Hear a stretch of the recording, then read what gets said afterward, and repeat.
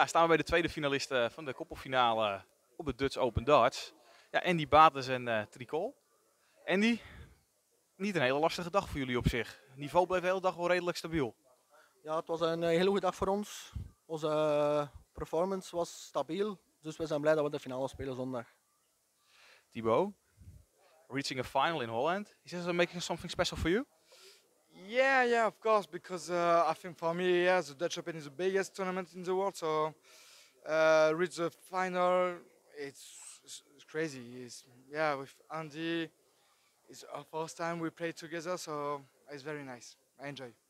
Ja, hoe komen jullie bij elkaar uit als koppel? Want jullie zijn een erg sterke koppel. Ja, we hebben op Reekside samen een kwartfinale gespeeld en voor de match hebben we samen afgesproken dat we dit toernooi samen zo koppel spelen. Dus we spelen finale, zo dus is goed hè. Thibault, we see you at a live league. We see you on more tournaments. Is it something make it different, this than the live league and the experience?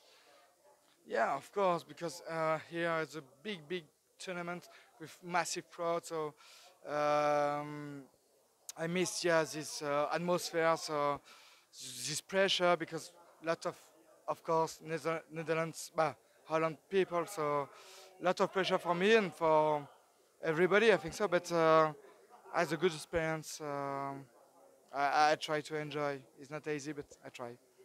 Als we vooruit gaan kijken op zaterdag, of zondag, sorry, is het een voordeel dat je als Belg in Nederland mag spelen tegen, tegen twee Engelsman en Walesmans?